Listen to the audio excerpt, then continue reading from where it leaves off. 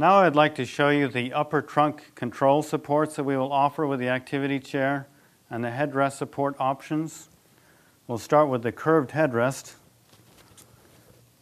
The headrest has the same fabric that we're using on our cushion, the urethane over foam. So now we'll mount it to the chair.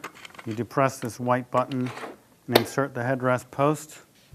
To adjust the angle of the headrest, I loosen these two knobs.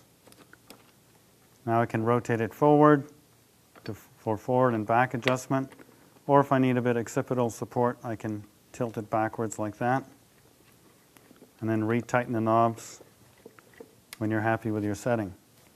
There is an overall height adjustment for the headrest, again with this white button, which is also the removal point for this product. We have the same thing with a flat headrest. Same adjustment system, but providing a flat headrest surface.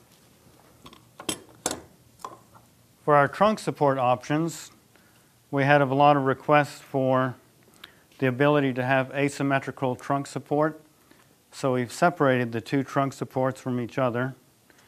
And there's a little metal tab which I'm inserting into this backrest into an extrusion. Loosening the single knob, I can adjust the trunk support up and down vertically, in and out laterally to accommodate different widths. And I can also rotate it to the right angle. Okay? So that is all done with the one knob. And you can see that if we wanted to, we could get asymmetrical support for maybe a child with scoliosis where you want to hit the high spots of the curve to help correct that spine curvature. We also have a strap which can mount directly to the trunk supports. To add the chest strap to the trunk supports, what I do is I hold the chest strap up as though you imagine it on the child, and then take the tail end of the stamping and insert it through the loop. If you notice, this strap is now coming up toward the inside of the pad, which is good especially for children who don't fill up that space all the way to the front of the lateral support. And now the pad can be hugging their torso more tightly. You can also mount the strap to the outside of the pad to simply insert it toward the inside of the strap. And now our loop is coming toward the outside, and we'll cross over the tip of the lateral support to come across like this.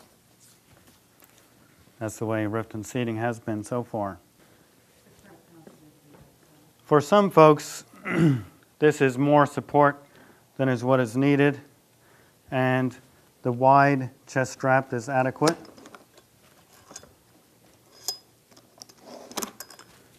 And for that we have, with the same mounting hardware, a simple wide strap, again the same urethane material, same mounting hardware. I can attach it directly to the extrusion with two knobs. For anyone who's familiar with the Blue Wave bathing system or toileting system, a single chest strap is often all that is needed to support some children.